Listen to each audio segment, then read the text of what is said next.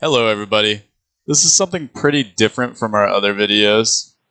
This is a 100 days challenge, as you guys probably saw with the thumbnail and the title.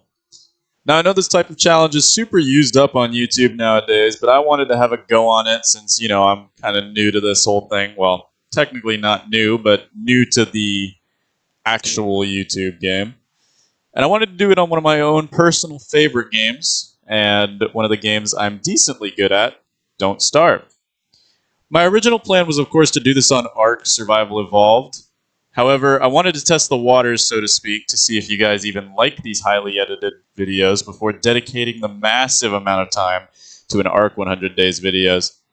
Because if you guys don't know, an Ark 100 Days would absolutely pale in comparison to this. I mean, 100 days here is like 800-ish minutes or so, which is a lot. And it's a massive amount. But Ark would be insane if you counted like regular days. So yeah, would not be fun. Anyways, if it is something you would like to see, go ahead and leave a comment because, hey, if this really does well, I will put in the time to make an Ark one. Speaking of time dedication, before we get started here, I just want to inform you guys on how much effort this video actually took. Obviously, not only did I have to record around a whopping 800 minutes of gameplay, each day in Don't Starve is around 8 minutes. I also had to record a proper voiceover for each and every day. This alone took well over 30 hours of work, so if you appreciate the work done on this video, please feel free to let me know in the comments section.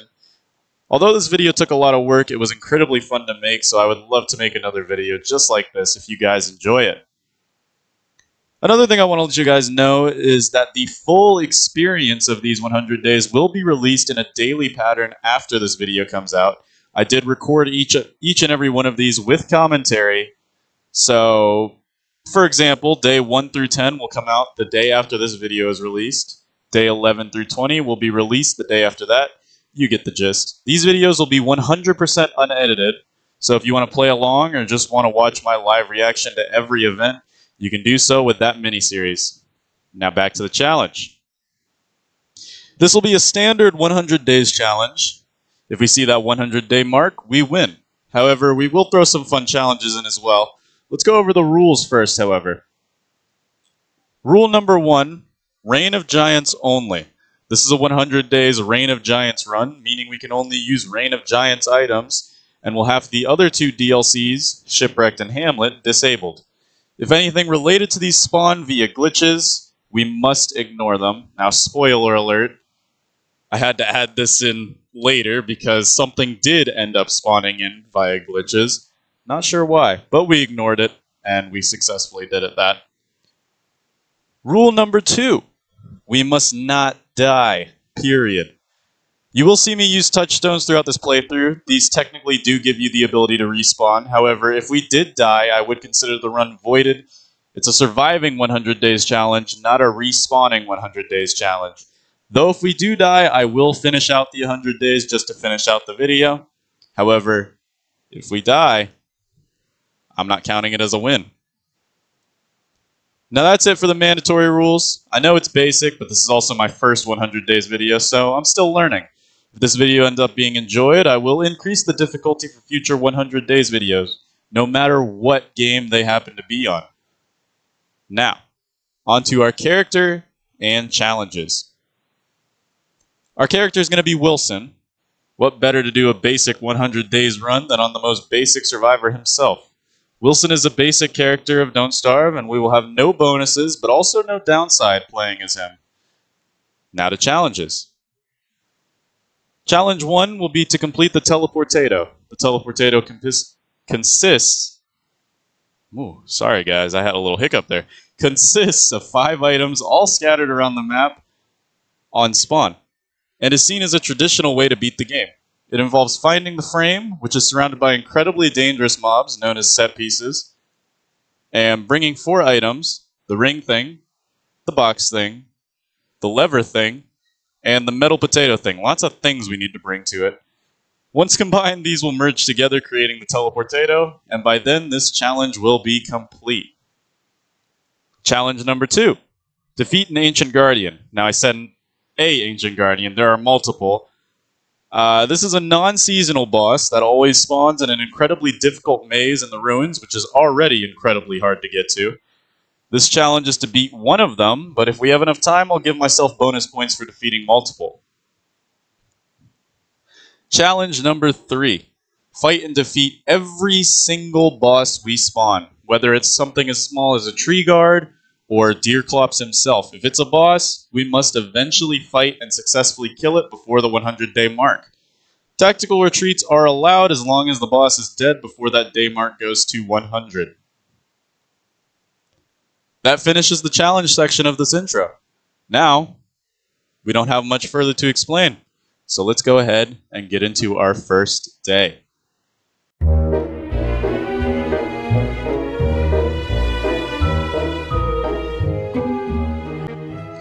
Day 1 started with us being incredibly thankful that RNG decided to give us an autumn spawn. If you don't know, on default settings, which is what we have, you have a chance to spawn in either autumn or spring. Spring spawns are infinitely harder than autumn spawns, as not only must you deal with the constant storms, which means lightning strikes, and the sanity drain that comes with being soaking wet. You know, nobody likes to be standing out in the rain. You also have to worry about the upcoming summer, which is, in my opinion, the worst of the 2 seasons in the game that are considered extreme, such as winter and summer. Now on to the actual day itself. We did some pretty generic stuff, collecting resources and whatnot, until we stumbled across a set piece. I then completely forgot about the contents of the chest, and we don't use this set piece at all for the entire challenge like some goobers. After that, we do some more resource collecting. We also murder some butterflies. I'm unsure why, but their wings are an incredibly good source of both food and health. I've never eaten butterfly wings in real life and don't plan to, but if Klein knows something that we don't, maybe we should get on it. After spending most of the day traveling, we start collecting some gold from rocks scattered around. This lasts well into the night, and we end day 1 completely mobile. This also reminds me to let you guys know I did play through each of these days in one single play session. Yeah, that's right. I was on Don't Starve from 10 in the morning to around 4 in the morning.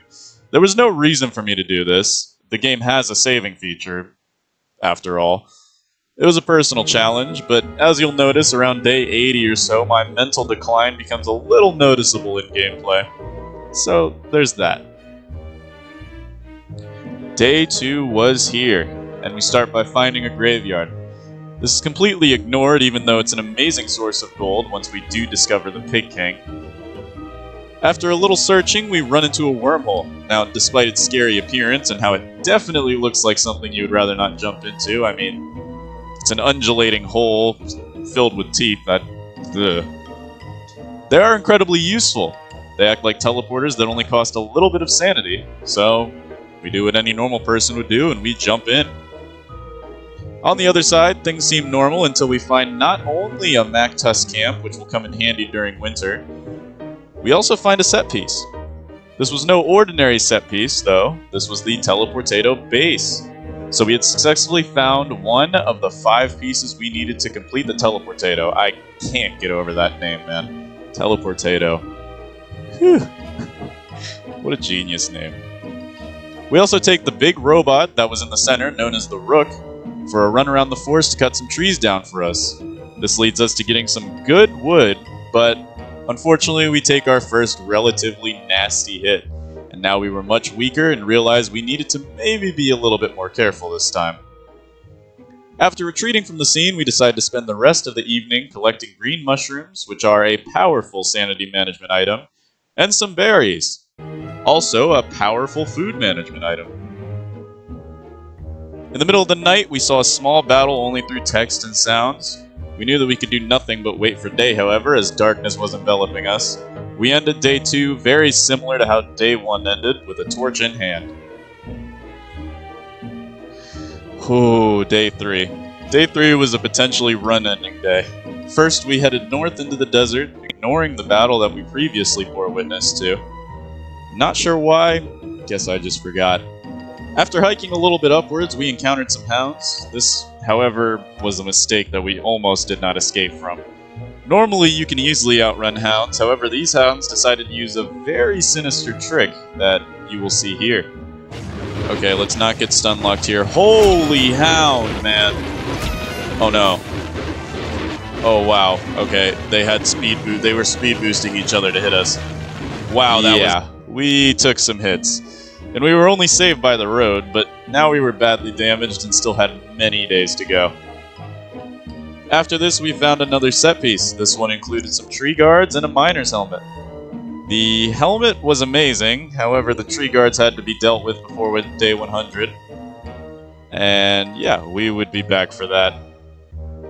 Checking out the battlefield from yesterday, finally, don't know how I forgot about this before, we found that there was some free food on the ground after taking a bite from a vulture who was kind of offended that I took the ham off the ground. Not sure why.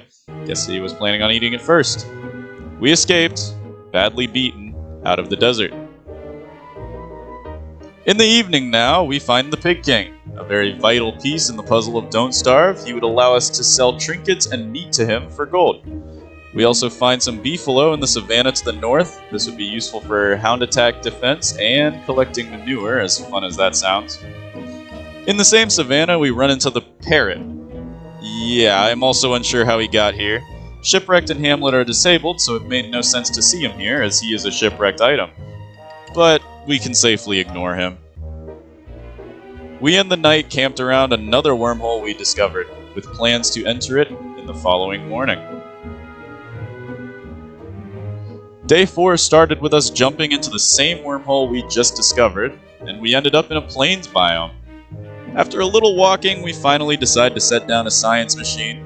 After that, we used said science machine to craft a backpack, some rope, and a spear with that rope. We also wanted to make a football helmet to protect our squishy low-health head. However, we need an alchemy engine for that. We set out to gather some wood. One of the ingredients for the alchemy engine was 4 boards, and for that we need 4 wood per board. Quite expensive, if you ask me. While cutting, however, 3 very angry birch trees became hostile. We decided to cheese them by walking away and returning to cut them down. For some reason, this causes them to lose all aggro, so out of it we got some easy living logs and nightmare fuel, as well as tons of birch nuts. Later in the evening, we finally had all 4 boards. We then made 4 cut stones and used 2 of those cut stones to make 2 electrical doodads. What a funny little name for a piece of equipment. And with that, we could finally make an alchemy engine. But we didn't place it down, we wanted to save it for our main base. Our first rain started. Luckily this was autumn and rains would be mostly limited to a drizzle. However, you could get storms, so we were praying that this was not that. And while running around, we found the set piece containing the box thing. We would mark its location as that was a piece to the teleportato. Night was upon us, and we decided to make a fire for the night this time instead of staying mobile. We needed food, and food was best used cooked. While waiting, however, we accidentally discovered a light. After further investigating it, it was a group of protective, angry pigs. We kept our distance for the rest of the night. Day 5 had started, and I noticed something was a little different about Wilson. Our beard had started to grow.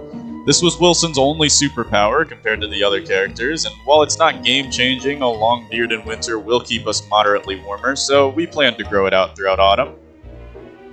We admired the pig's massive berry farm, wishing we had some, before heading north past many different beehives, straight to another wormhole.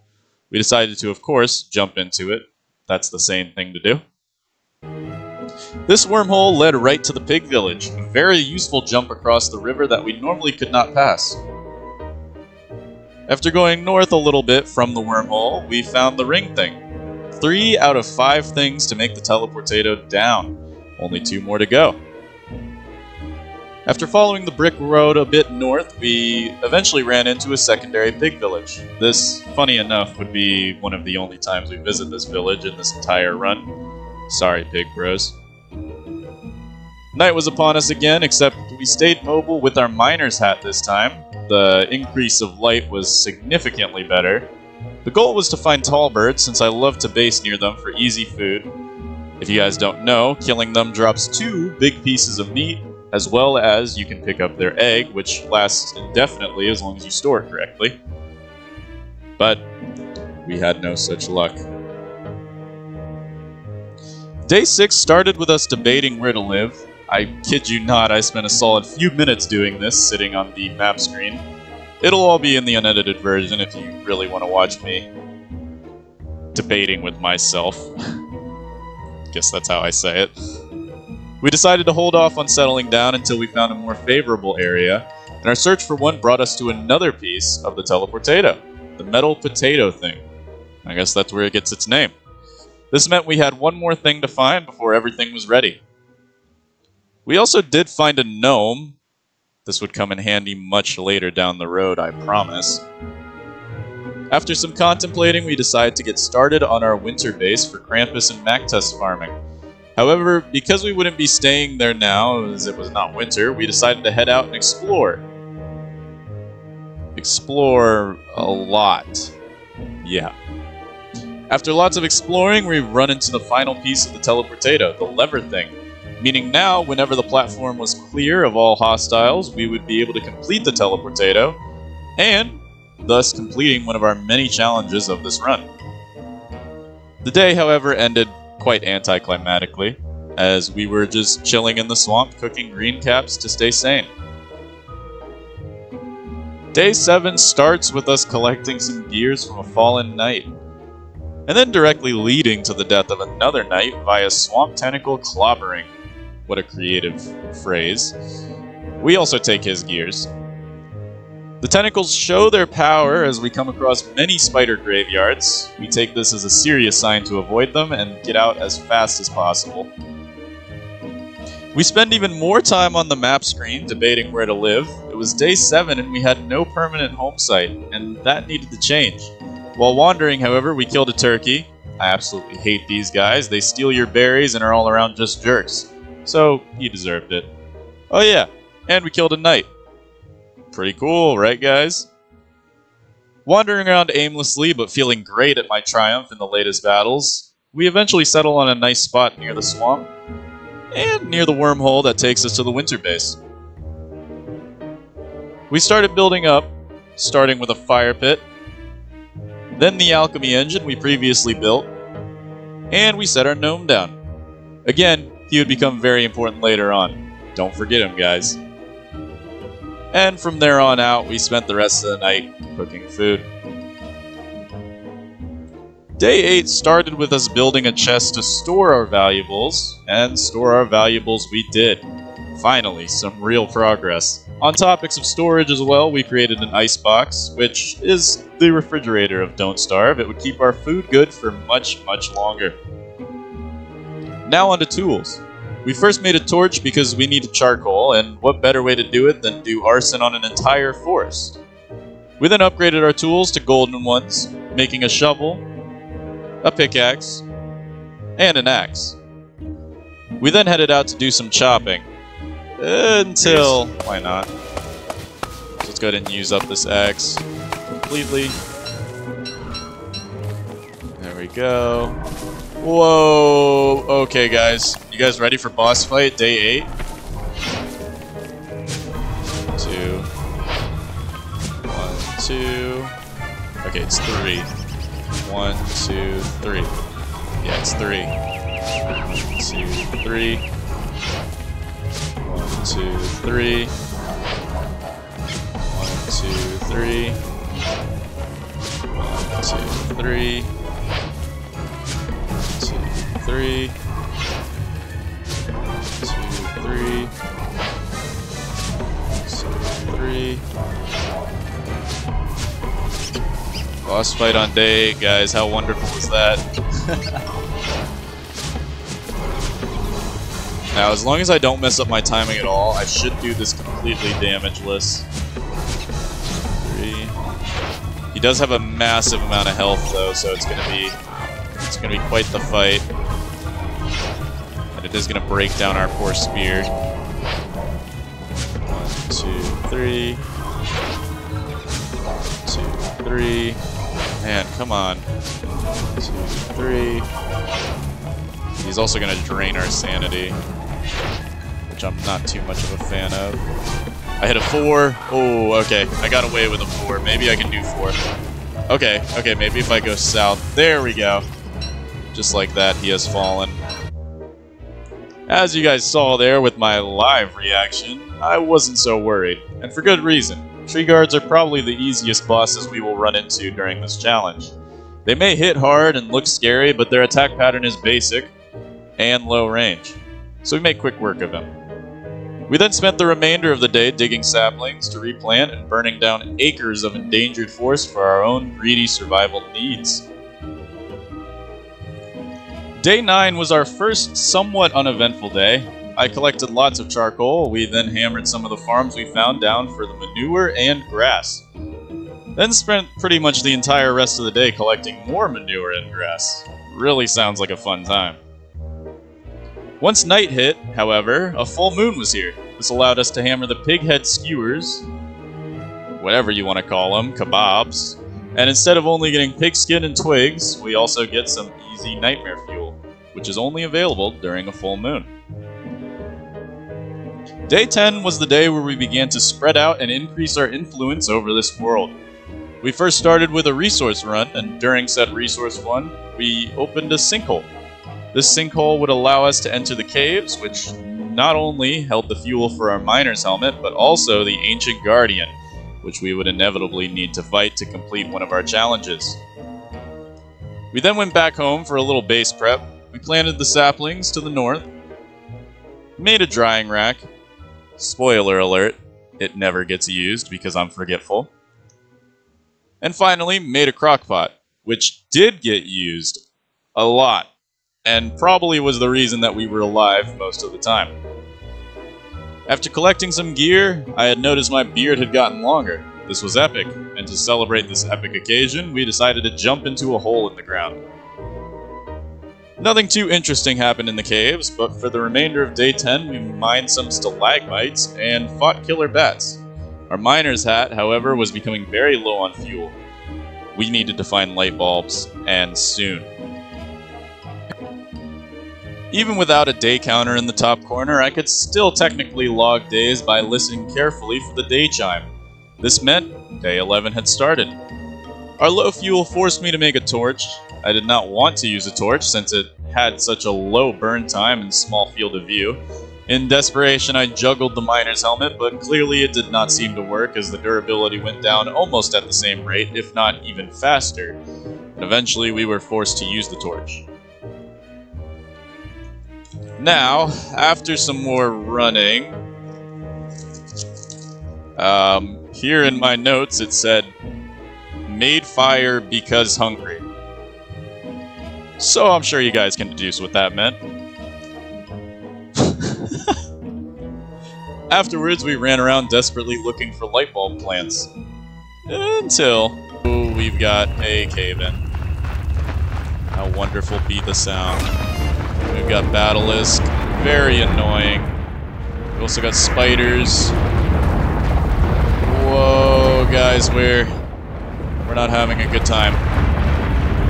We are not having a good time. Ow! That marble just hit me on the head. Okay, we're okay.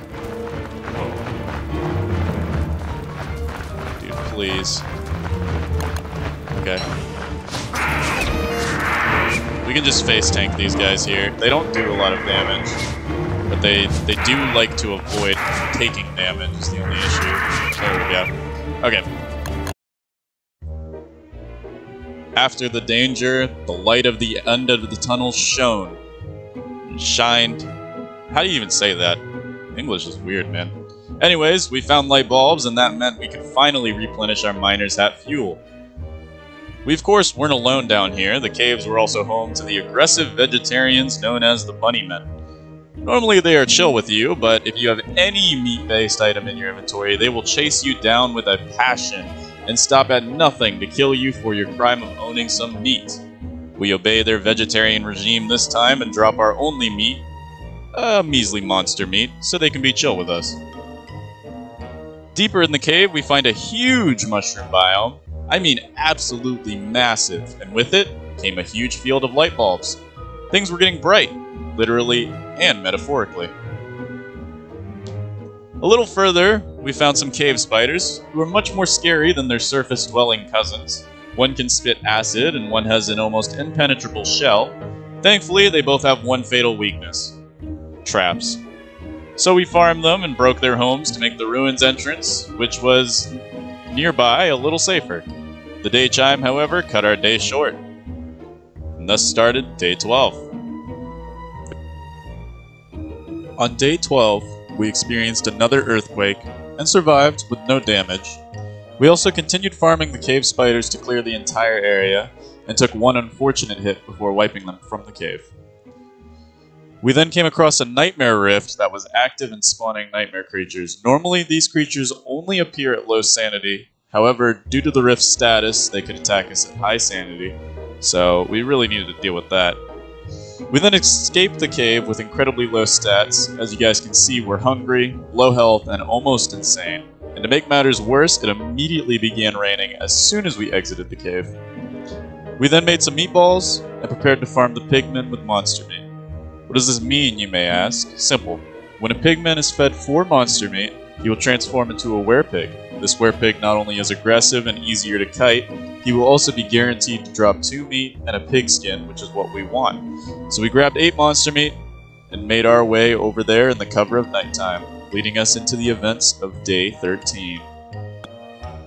On day 13, we jumped into the wormhole leading near the pig village. However, instead of targeting the pig village, we go after a rural pig known as Donut.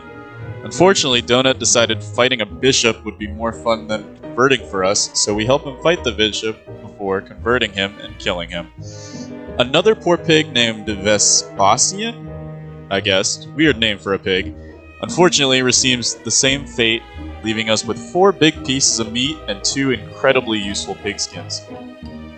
We also take this time to clear out the teleportato platform and take out a knight. Unfortunately, being around so many evil creatures causes us to go insane fully, and we have to fight nightmare monsters to stay sane. Later into the day, we discover that our rook friend was missing, which of course made us sad since he could no longer be farmed for wood.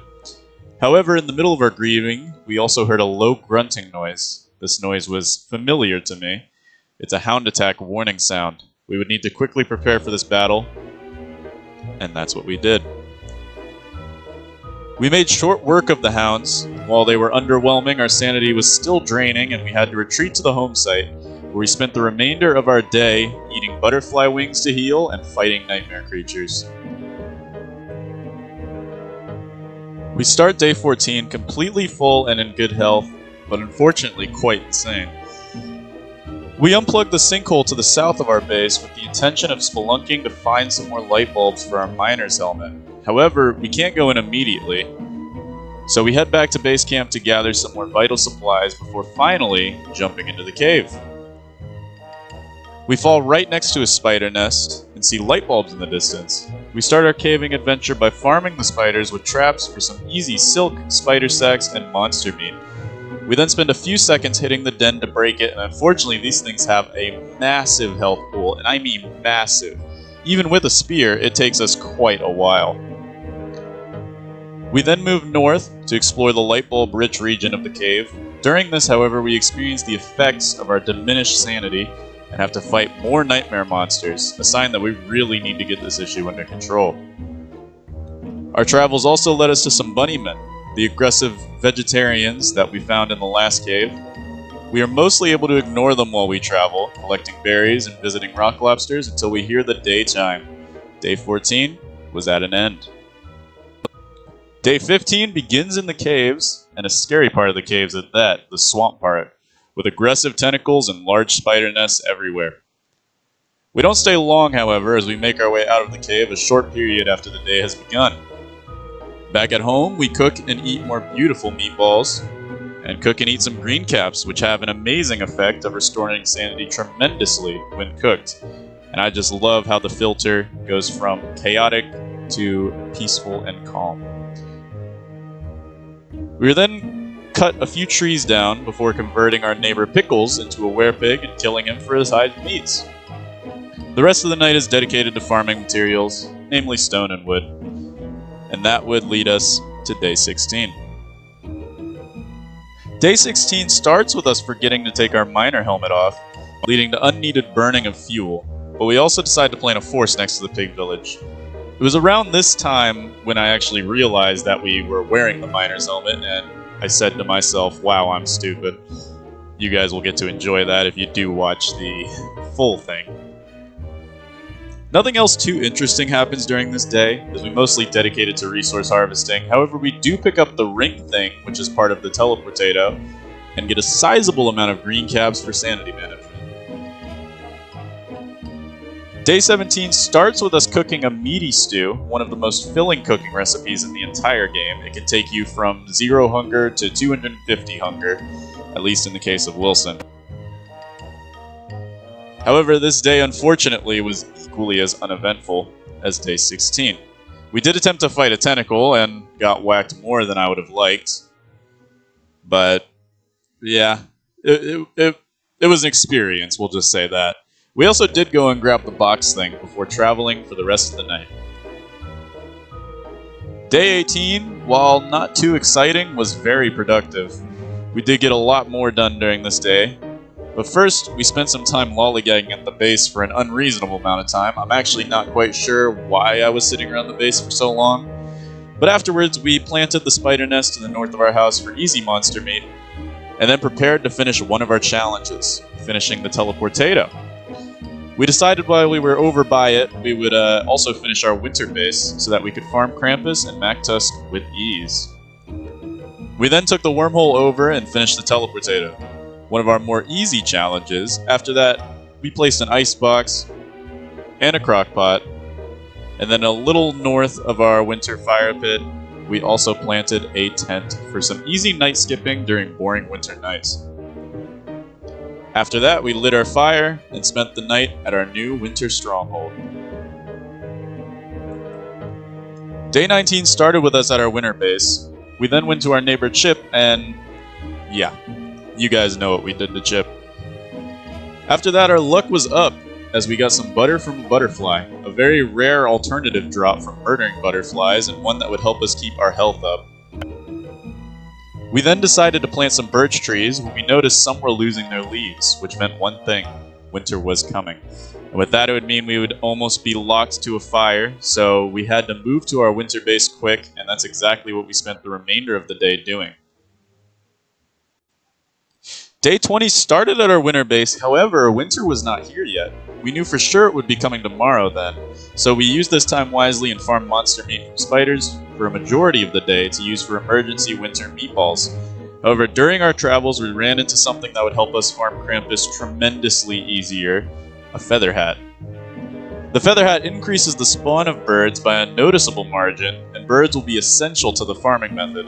Of course, I will explain why when the time comes. For now, we struggle against nightmare creatures on our very last day of autumn.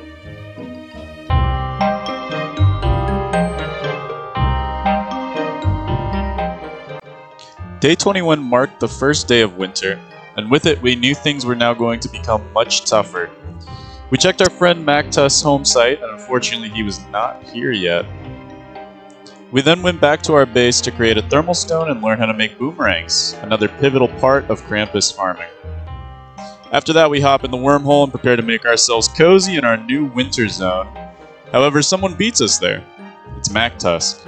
Luckily, we make short work of his hounds. However, we are frozen in the process. Afterwards, we run him down and kill him. Unfortunately, no walrus tusk this time, but we would be looking out for it eventually. Then, in an effort to raise our sanity, I make the executive decision to sleep through the night, ending our day early. Day 22 brought along the very first snow with it, and for the rest of the day, we farm for Krampus. Now, because we're going to be doing this for the next few days, I believe I do owe you all an explanation about why we're farming Krampus. Krampus is a hostile mob in this game who spawns when your naughtiness reaches a certain threshold. Naughtiness is increased for killing innocent mobs, such as birds, butterflies, even Glommer, and other passive mobs. Each mob gives a different level of naughtiness. Birds, however, are the most abundant of the mobs that increase naughtiness and give you a sizable amount per kill. Krampus will also warn the player of their naughtiness with a hissing sound. Now, while I would love to play this sound for you guys, unfortunately I could not find the file available for download anywhere. It is, however, noticeable in the actual recording that I have, so if you guys did want to hear it, it'll be available in, I believe, 2 days after this video, when I start getting the actual live recordings out. Now, why farm Krampus, you may ask? Well, we're farming him for his sack. The sack on his back, that is. It is a very rare backpack that can drop from killing him sometimes, and I would love to have it as a trophy for when we've won our 100 days challenge.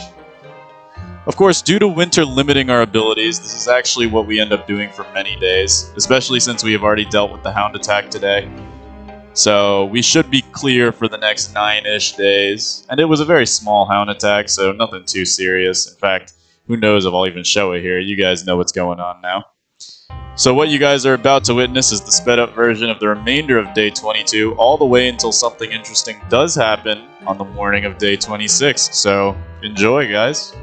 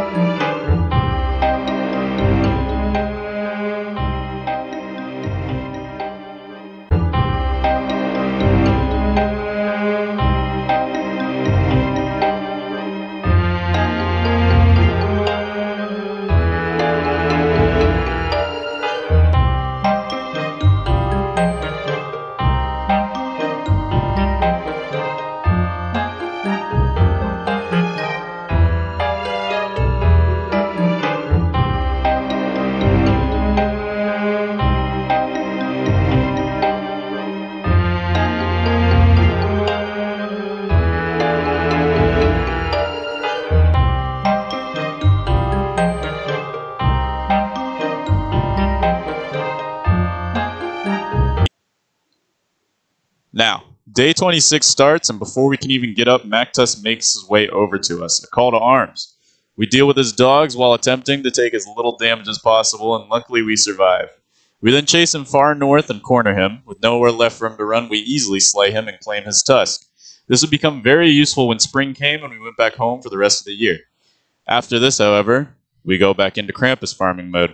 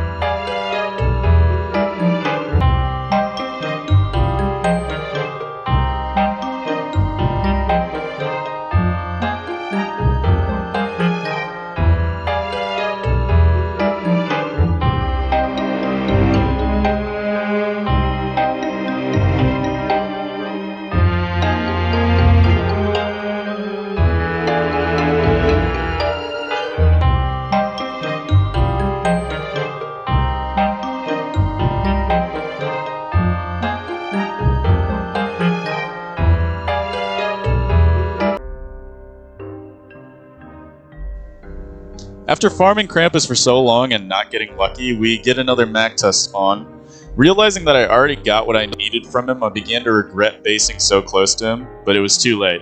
The battle luckily came out on our side, and we immediately got back to Krampus farming. However, Krampus must have gotten tired of our shenanigans, as instead of spawning him, once evening came, something much more sinister decided to show up.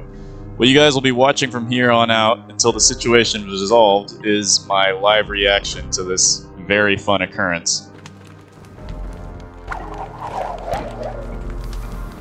There he is. Can we get him? My bet is probably, but it's going to be very close tonight. He's here. He is here. Do you see what Wilson just said there, guys?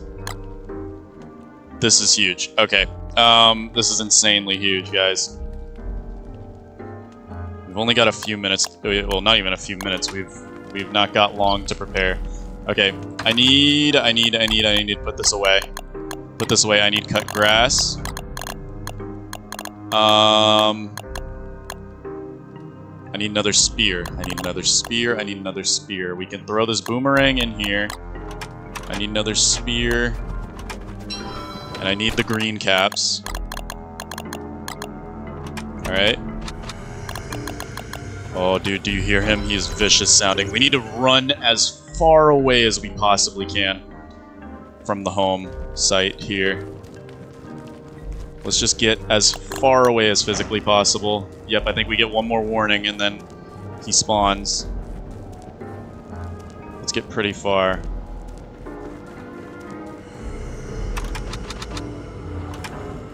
Alright. This feels like we're good enough here. This feels good enough. Let's cook up as much of these as we can. Oh boy. This is it, guys. This is it.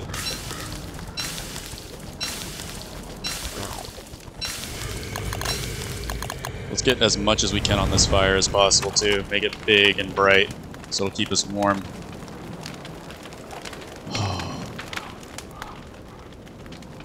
Here goes nothing. Where is he? There he is, guys. There he is. Let's do this.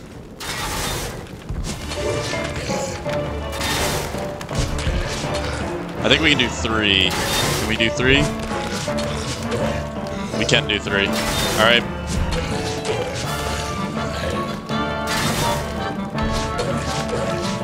Ooh, that's close. Oh, God, dude. We are taking this guy down. 1, 2, 3. We gotta go vertical. We gotta stay within the fire. And as you see, he is draining our sanity at an insane rate. We are going insane. Oh my goodness. 2, 3. Oh, that was a hit. That hurts, man. Even with a football helmet, it just absolutely decimates. Okay. Come on. Come on. 3. 1, 2, 3. If we start getting nightmares, I'm gonna go ahead and pop some. Ow! Ooh! Okay, that's bad. 2 hits in a row. Okay, we've got some nightmares. Let's pop some.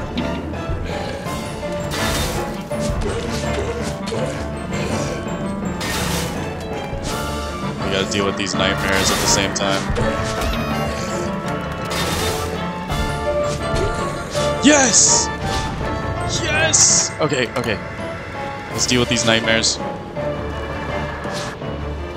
Terror Beak plus, whatever you call that thing. Okay, okay. Juggle these guys around. We are hurting a little bad, I'm not gonna lie. If you look at our health there. But overall, we could be doing way worse. Actually, more worried about this Terror Beak. Yep, he's gonna get a good hit on there. Oh, dude, he hurts bad. Oh, he hurts so bad.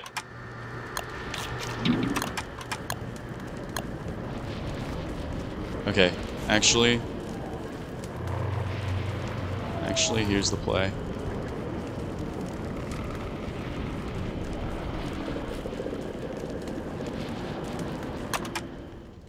need to heal.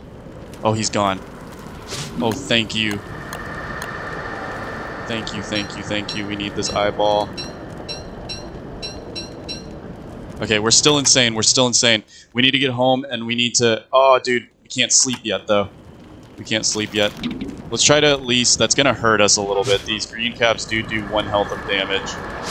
But I'm hoping we just need to stay out of insanity. Near death, insane, and halfway starved. That's what we were on the start of day 32. After a tremendous battle with our first seasonal boss, Deerclops. We made a meaty stew and ate it to fill up fully, and prepared to sleep through the night after making another meaty stew to eat for breakfast. Day 33 was spent Krampus farming. Here's a fun sped up look on how it went.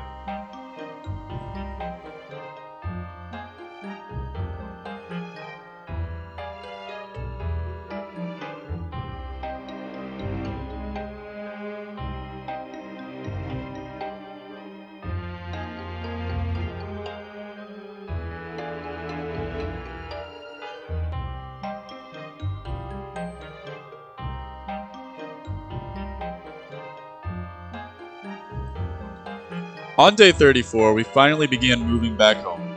And once we got home, we immediately began getting the resources necessary to make a Deerclops Eyes unique item, the Eyebrella. It would be incredibly useful come spring, as it makes wetness a non-issue and will save us lots of sanity drain in the near future. We finished the day off by making a bunch of emergency meaty stews, and then throughout the night we made our way down to the pig town to farm some wood. Day 35 marked the final day of winter, and we were preparing by heading to the pig village to make them do some manual labor. After we were done cutting a majority of the trees down, we replanted and placed a campfire to spend the night. All was going well until... Oh man. Alright, let's get this fire a little brighter. Crap. Oh. Oh, good heavens. No! I just said I would never put it...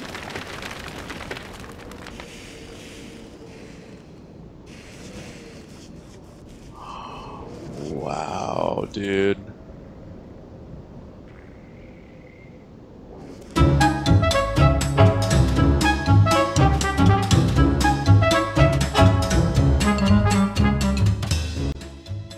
After the tragic accident last night, spring was finally here. However, for the first few days, the chilliness would still be around, as with spring in real life. But it meant progress could be made. And progress did get made. We dug up some rabbit holes to trap 4 rabbits and brought them back home to stuff them in a hat and make a Prestihatitator. After that, we used the Prestihatitator to make a Shadow Manipulator. Using this, we would be able to make Dark Swords, an amazing weapon.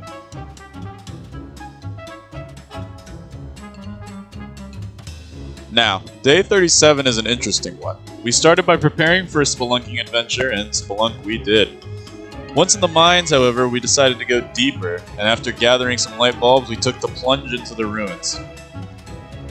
The ruins were scary and dark, but we persevered because one of our goals was to kill the ancient guardian residing down here. After some searching and fighting nightmare monsters, we ran into the maze, which is home of the boss we must fight. Afterwards, we found him. And this is how it went down. What do we got in here? We have a bat. Not really worth it, to be honest.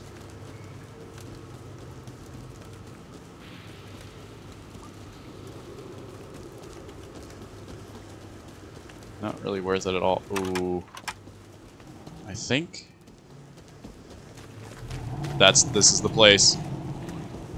Alright. Holy mother of Neptune!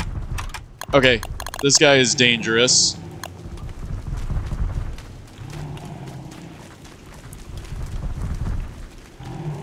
I know we technically could...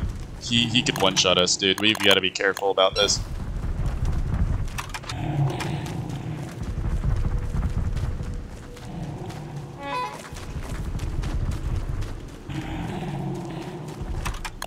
We also should just switch this out.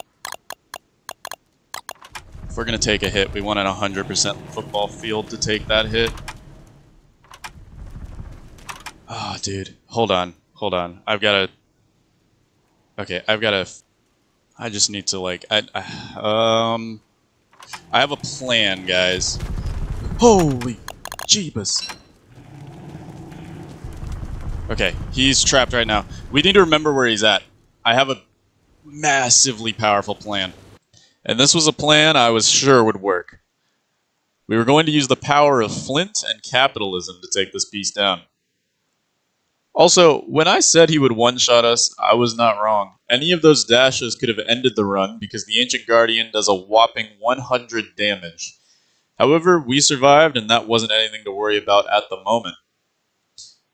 We ascended up to the regular caves and met with some rock lobsters who we generally offered some flint in return for their loyalty. We then descended again, this time with our army. Unfortunately, this move almost cost us the run.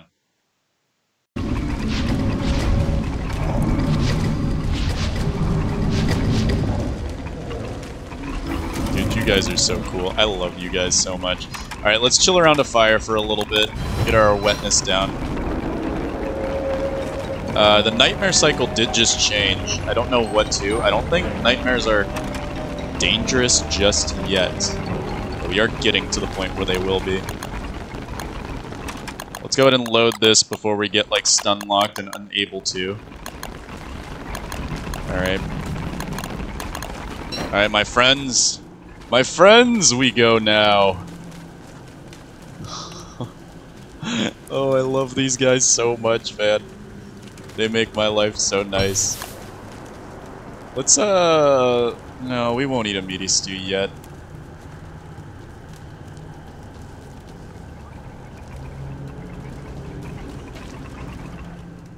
Did I accidentally... No, I didn't. But where are my rock lobster friends? Oh, dude. Oh, dude, he's still just there. He's still just being freaky! Oh my goodness, dude! Get a job! What are you doing? What are you doing? Okay, well, we'll bring the kill squad over. Oh, dude, they're already ready. They are ready to go. They are ready to get this guy. Okay, Nightmare Cycle just did something. Oh! Protect me, friends. Oh, oh! Dude, he's so big!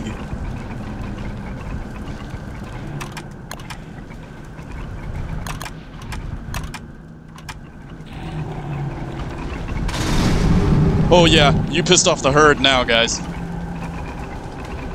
Okay, the nightmares are aggressive right now. Wait, he didn't piss off the herd? There we go. They're mad, but they're just not... They're just not fighting him. Okay, okay.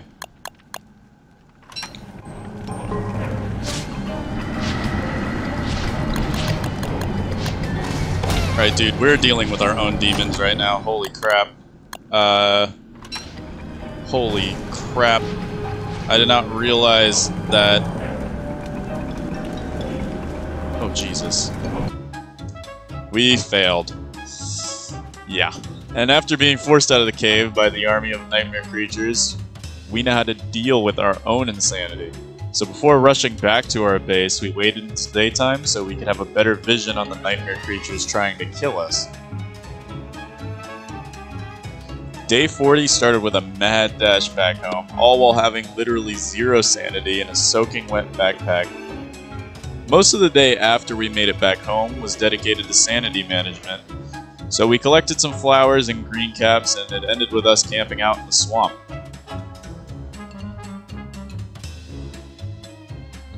Day 41 started much better than its predecessor.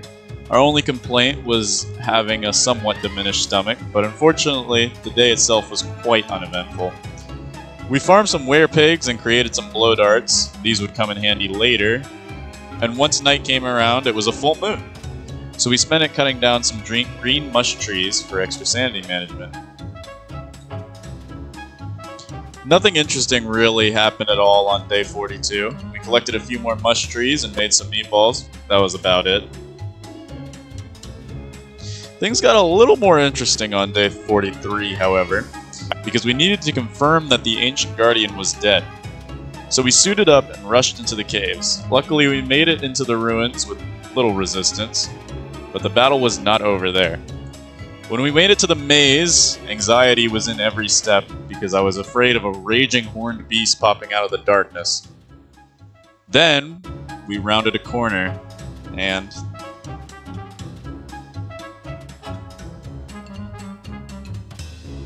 he was dead.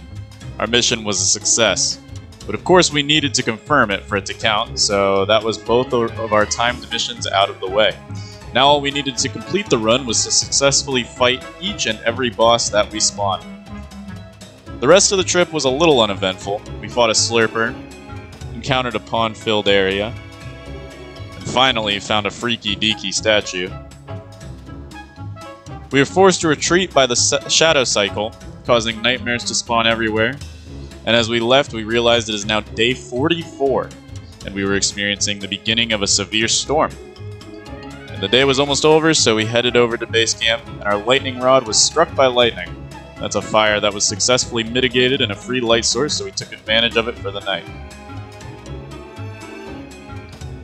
On day 45, we wore our crown triumphantly.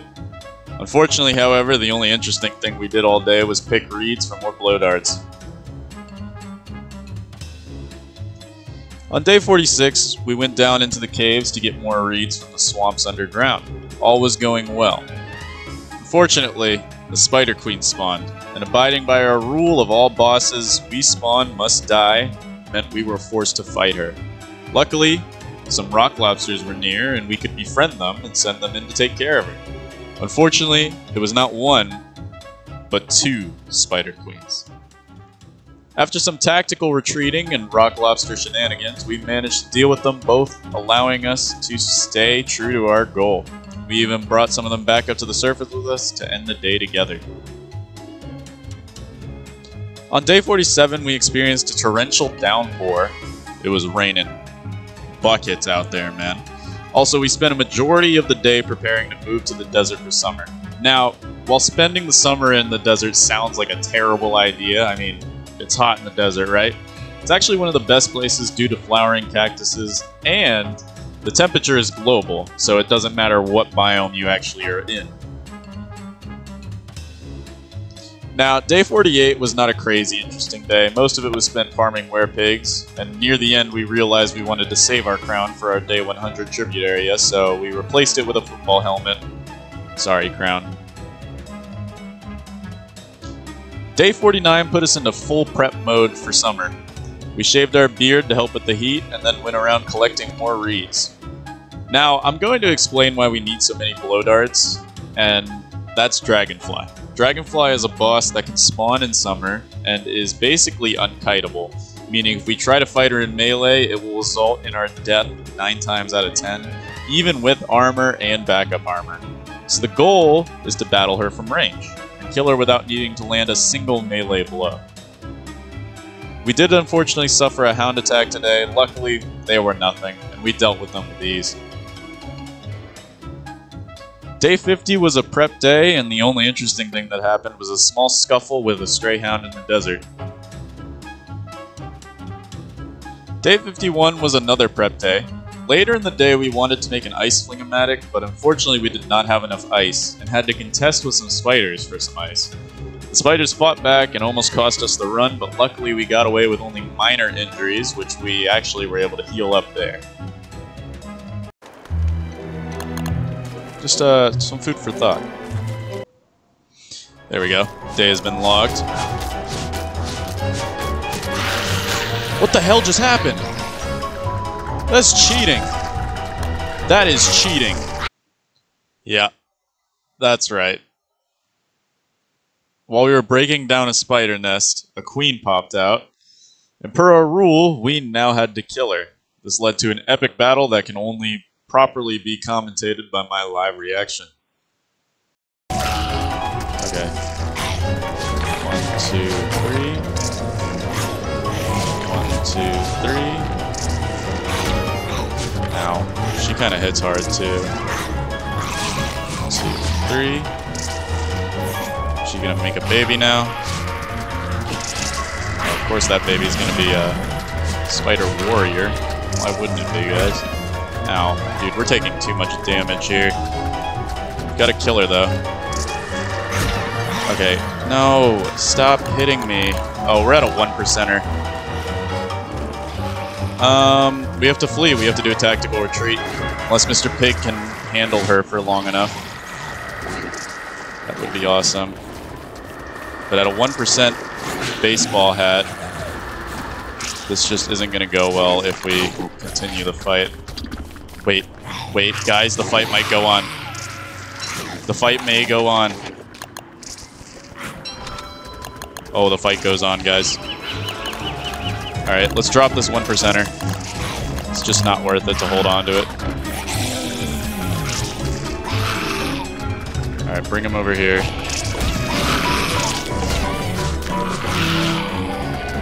Bring him over here. Feed him to me.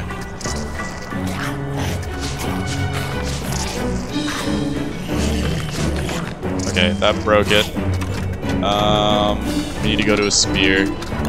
Unfortunate, but we got to. We got a terror beak. Dude, this is a huge difference in my plans. I didn't want to do all this today, or really any day of that matter. But it's a good thing I'm a kiting god. Look at me go. Look at my exaggerated powers here. 2, 3, 4, 5, 6. Okay, we've got spiders to deal with. 3, 2. Dude, where are all these guys coming from?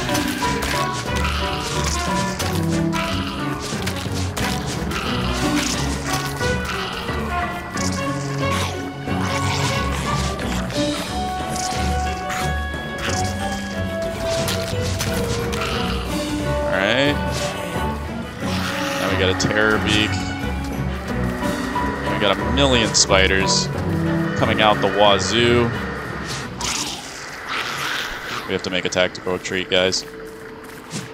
But we did do enough damage to her that I'm fairly confident that she's not going to... Dude, these spiders are annoying! Go away, guys! Oh wait, we have traps. What are we doing? Drop the traps. At least deal with one of them. Alright. Nope, nope, nope, nope, nope, nope, nope, nope, nope. Drop the trap, deal with that one. Let's get this shadow beak guy out of the way as soon as possible. Please. Perfect. Okay, nightmare fuel has been obtained. Really? You are making me mad right now.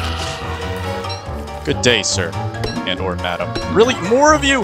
Where are you coming from? Okay.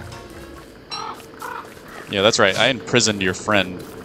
Where did you come from? You're freaky. 4, 5, 6. You take 6 to kill. Okay. Interesting conundrum. And here we go. The entire forest is now mad at me for killing one spider. Okay, dude, we need to ignore that queen for now. It's not our imperative to fight her just yet. After the tactical retreat, we decided to head to the house and consolidate our current resources, ending Day 52. Day 53 was an important day. We spent the early part of the day collecting light bulbs while being chased by a depth worm in the caves. After leaving the cave, we decided to use the wormhole to get to the Spider Queen. However, we were not prepared to face the Queen's amassed army and had to once again retreat. After she chased a rock lobster up north, we snuck around to try to steal some ice, but was forced away by the current inhabitants. After all of our failures, we decided to hold up at our summer base for the night. On day 54, we experienced our first bout of overheating, and that was a sign that summer was coming very soon. So the bulk of the day was spent moving to our desert oasis. Day 55 started with a bang, quite literally, as our chest was shattered to pieces by a lightning strike, a fault that I could have prevented had I made a cheap lightning rod. Luckily, nothing was burned, so we just had to watch it during the summer for spontaneous combustion. Yeah, that's right. Items in the summer will sometimes randomly catch flames, and we can't have that happening to our important items. It's just not something I'm willing to deal with. We also dealt with a lure plant that decided to plant itself south of our summer base. After dealing with that, we searched for the Spider Queen.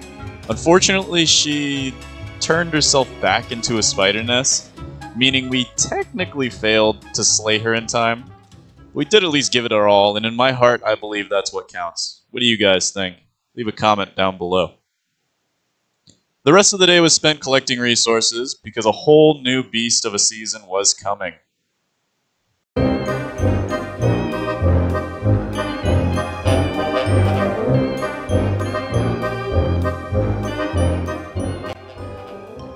The first day of summer was quite boring. We went tumbleweed hunting and picked some flowered cactuses, but because we had prepared so well, we did not have to do too much throughout the day. And yeah, caused us to pretty much wait around the whole time. And that was not too fun of a recording to make. Day 57 was about the same. What did you expect? It's summer. However, I did make an executive decision. Because summer was the most boring and limiting season by far, and because we had so many resources stockpiled, I decided a good way to spend it would actually be able to skip as much of it as possible. So we decided to construct a siesta lean-to, which would allow us to skip the hot summer days, and then wait out the short summer nights. Afterwards, we use a tent that we also constructed to skip the remainder of day 57. Day 58 was spent with the false hope that I could be productive during summer. However, I did not feel comfortable being around our other flammable base, and we needed to make sure we could stay cool, so the day ended up with us using the tent to speed up time. After this, we decided to start skipping days with the siesta lean-to to keep our sanity high and our temps low, as well as to get past this boring season. So what you guys will be seeing here is basically a sped up fun montage of our summer.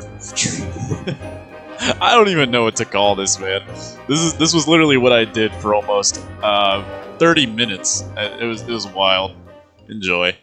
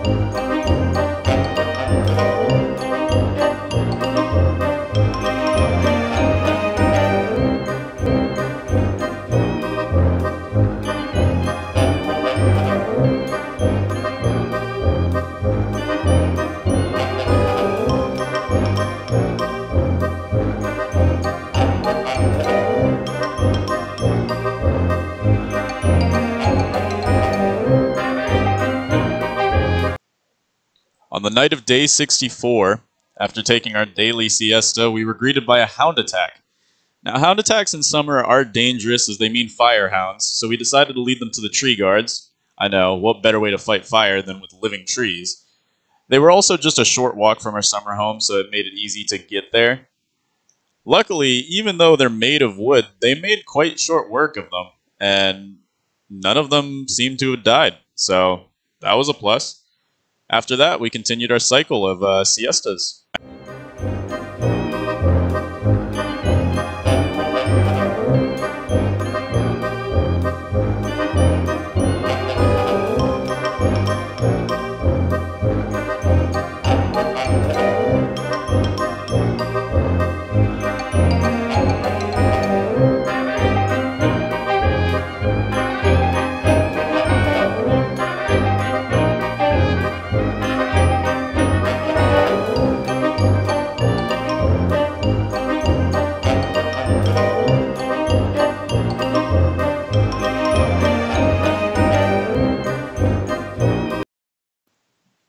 Day 66 was here, and things were going amazing.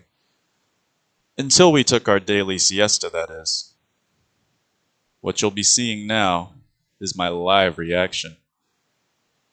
And then it is time for our daily, not annual, our daily nap.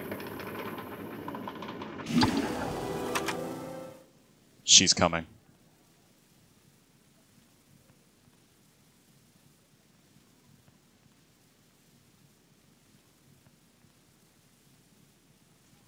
Oh no, dude. Oh, she is. I hope that bird's smoldering and not those seeds, too. What is smoldering over there? It's a bird, right? Please tell me it's the bird. Yeah, it's the bird. Okay. We need to go. We need to evacuate right now. We have our blow darts.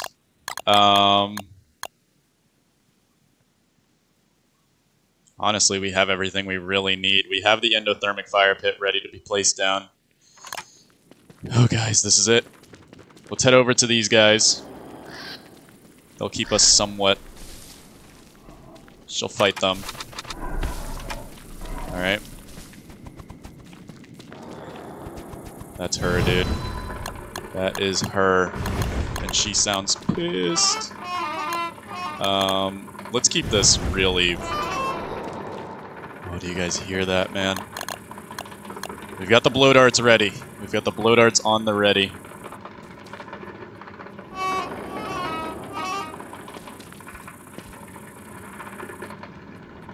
I'm hoping the tree guards at least soften her up.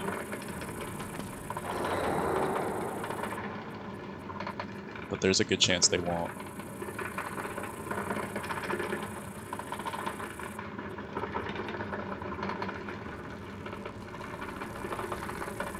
Here. There she is, guys.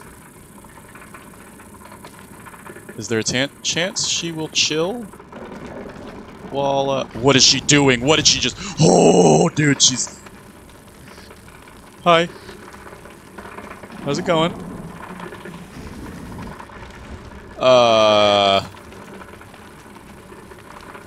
I don't know what she's doing right now, but she is being freaky. Ooh, I am kind of hungry, aren't you, Wilson?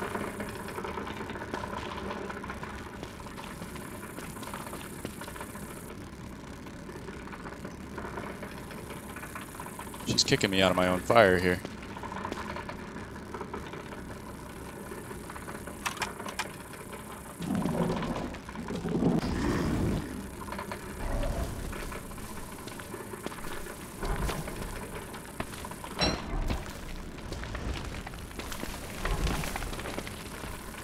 Okay, guys. Guys, we got this. We got this. Once this daytime hits, we're going to count the day. We have got to do this. Okay. She's just going to town on these things. Let's,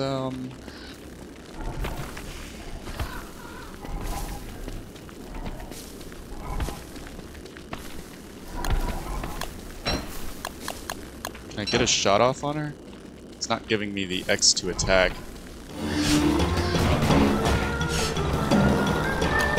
She's pissed. She's so mad, dude. Why can't I can't X to attack her. Oh no, dude. Can I get her to wow.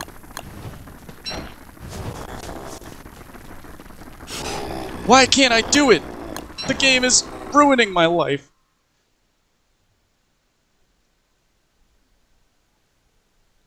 New plan. New plan. She's going to burn absolutely everything as well. To the ground, I say. Dare I say, the ground. I need to get her to directly attack the... Oh wait, here we go. She's like kind of being less peeved off now.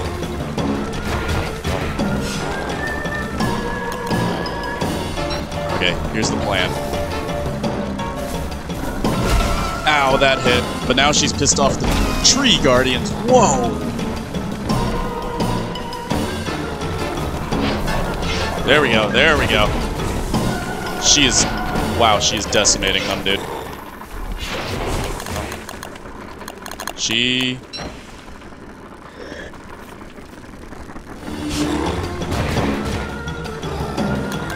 just decimated them.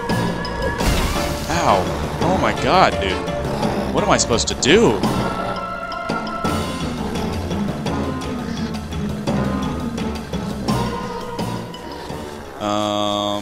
Okay, I'm way faster than her. She'll follow me through wormholes. Okay, take her to the swamp. That might be a good idea, guys. That might be the way. I don't want to just ignore her. I want to fight her. But, like, what am I to do?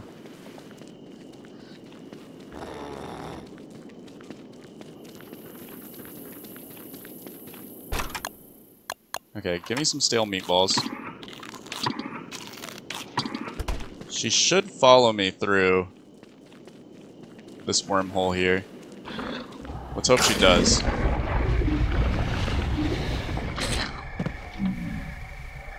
Please tell me she followed us. She didn't.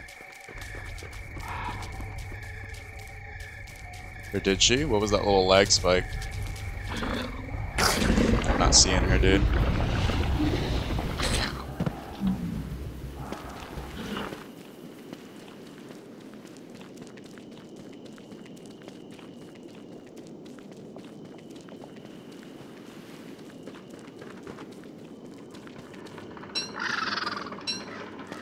Okay, you're gonna piss me off, aren't you?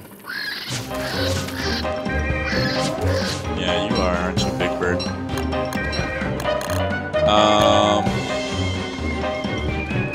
Where did she go, actually?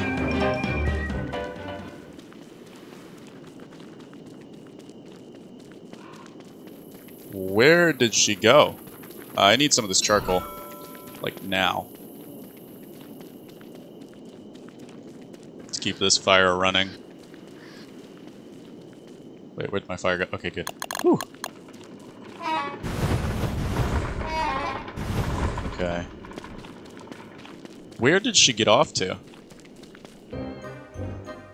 Now, I know that's probably a lot to take in, and here's a little explanation on what I was trying to do. Obviously, the blow dart method was not working due to a ranged issue on console. For some reason, it just would not let me target the dragonfly.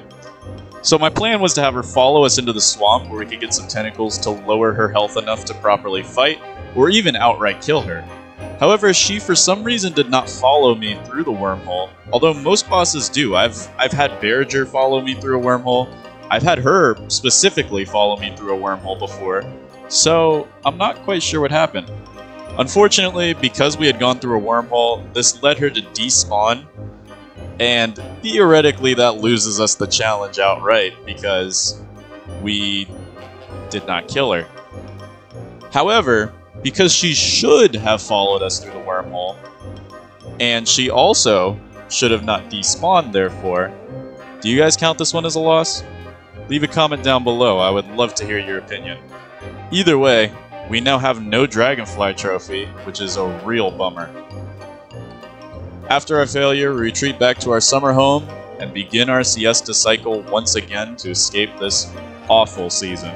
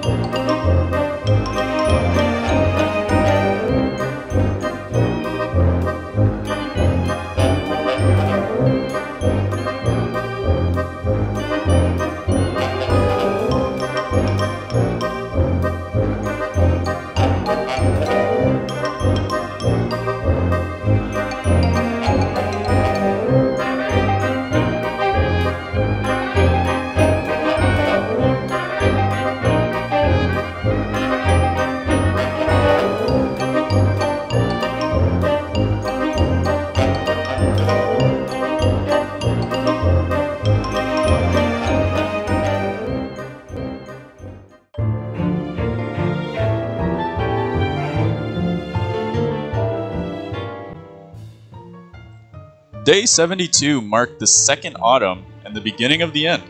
The day, however, was pretty tame as we began to move home for the season. A hound attack did manage to catch us somewhat off guard, but we still survived with really no injuries whatsoever. During the night, we ran around to enjoy the non-superheated air and gather some resources, leading us straight into Day 73. Now, Day 73 was a continuation of Day 72 since we did not go to bed or anything, something I'm no longer used to because we had just spent almost an entire season simply skipping most of the time. This day did start with us cheesing some living birchnut trees. I'm still unsure whether to consider these guys bosses or not, but either way, we take them out. Afterwards, we do some base organization and then begin a spelunking adventure, in which we do kill some depth worms. They were kind of overrated and easy to kill one-on-one. I had previously thought that they were much stronger than they actually were. And we end the day mining some stalagmites, not stalactites. These ones grow out of the ground, not over the ground. That's something I need to remember, because I accidentally called them stalactites, and that was not the correct pronunciation for them. But back on topic, we mine them because they can give you gold. And that ended off our Day 73.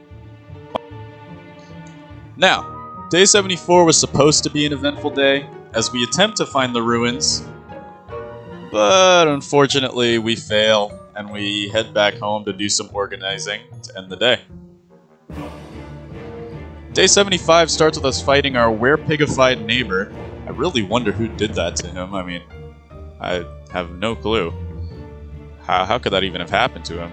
We were doing him a favor, kinda. After some gear getting, we dive back down into the caves in another search for the ruins. We want to find them in order to take another ancient guardian out. Unfortunately, we run into a spider queen, but luckily we have no real problem taking her out, as these guys are pretty easy without their army. After some more searching, we find a huge mushroom biome, with many of each type of mushroom and mush tree, but unfortunately, no ruins. Before we knew it, the day chime was there and day 76 was upon us. And while we continued our search for the ruins, we unfortunately had no luck before the spiders began to wake up and we had to retreat. Tactically, of course, guys. You know we wouldn't retreat out of being a coward, why would we? It's not like those spiders were terrifying or anything. After our retreat, we do find a set piece of an abandoned base, which provides us with really not much. And then after that, we return home to end off the night. On day 77, we decided to start clearing out our 100 days survived tribute area. And after some contemplating, we decided to settle on the Maxwell statue south of our base. In order to clear this area, however, we used some hired help in the form of rock lobsters to help evict some particularly aggressive fish people. The Merms, however, did not go quietly into that good night, as a hound attack struck later that night, which we sent to our rock lobster friends to handle, and they did a great job. Very proud of those guys. After that, we did a little decorating of the Day 100 tribute area, adding the spider hats we acquired from the spider queens we have killed, a siesta lean-to, and a tent, ending Day 77.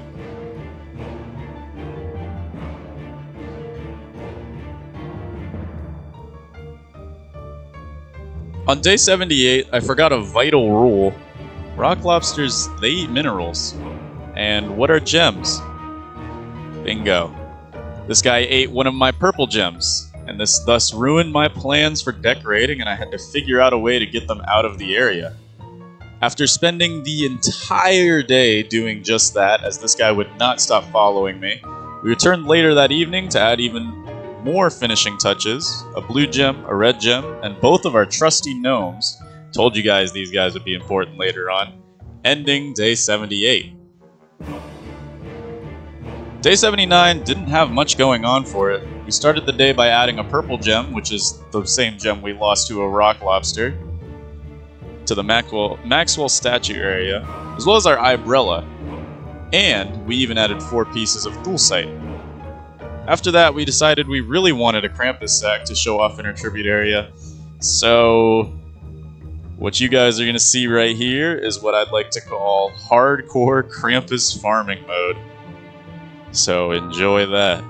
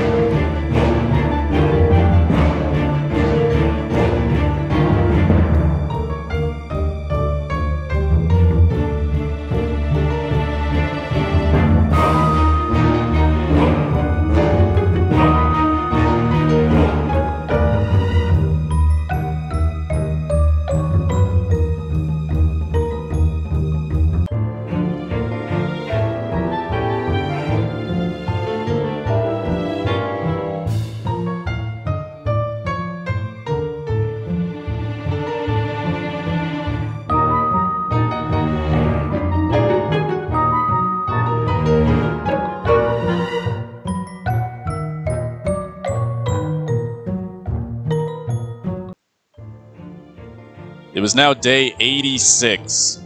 Unfortunately, we had to take a small break from Krampus farming. Although the gambler within me hated it, we needed to gather more supplies.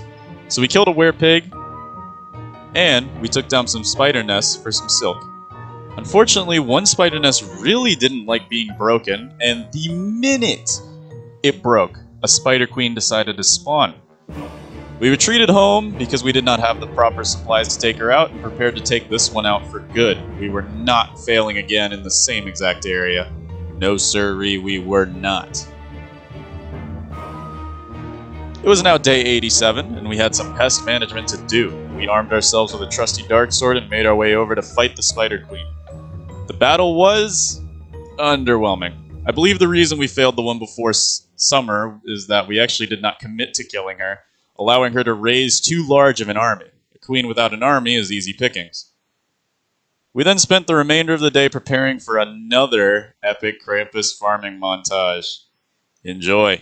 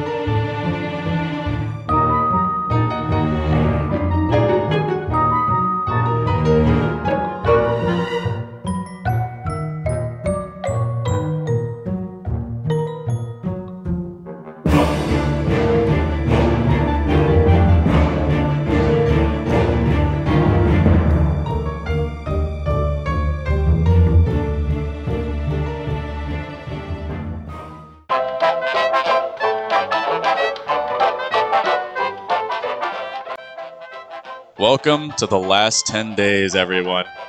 We're in the final days now, and as you guys saw, we did move our Krampus farming zone in the middle of the montage there.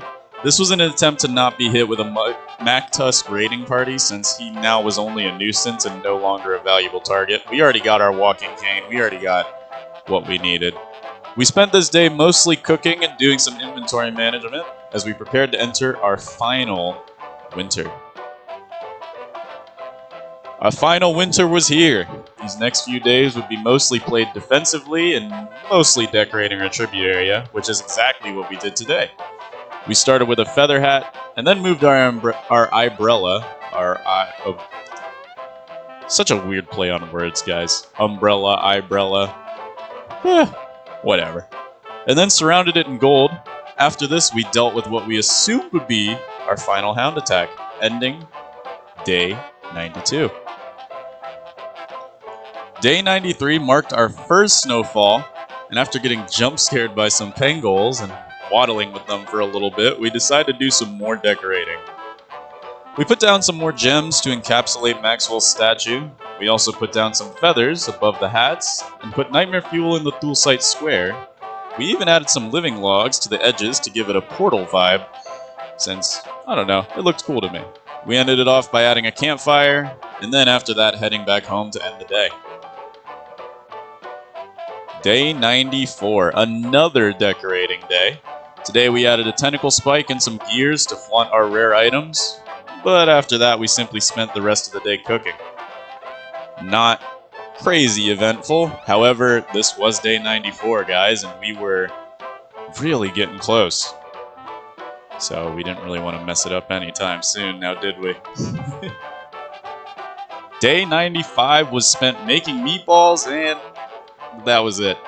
We were so close to the end that risking our lives for frivolous adventures didn't seem profitable, and staying home to hit that 100-day mark would be much more satisfying. So we became home buddies, and I gotta say, I'm not mad about it, guys. On day 96, we said hi to the local Pengol population and had what was actually our final hound attack. They stood no chance against the power of the swamp. After that, we ended the day with a good nap. Day 97. Day 97 was a fun one. We spent it watching an epic battle. Go ahead and see for yourself, guys.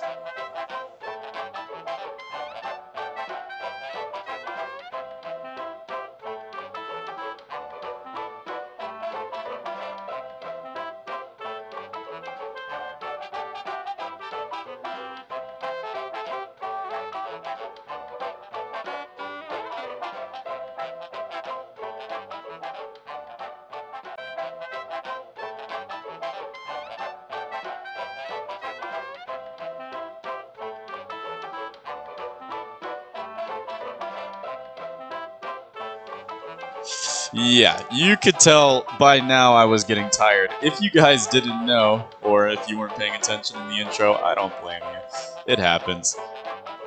I did this entire recording in one day. Now, if you guys don't know, obviously, one Don't Starve day is 8 minutes. Now, this doesn't account for time when you're paused, or time when you're skipping, because of course we did skip more of summer than we actually played. But let's just say I had started recording around 10 in the morning. By now, it was 2:30 in the morning. I was tired, guys. I was tired, and anything at that moment fascinated me, and for some reason that fight was just absolutely fascinating to me. I don't know why. Man. Then, as you guys obviously saw, we went home, and from there on, we ended the day, exhausted from the epic battle we had just witnessed. On day 98, our tent just went poof. However, we decided to make a straw roll, and to spend our last active day running around, we decided to take a hike around our world. And I'll go ahead and show you guys a nice sped-up version of that as well. Wasn't too eventful, obviously.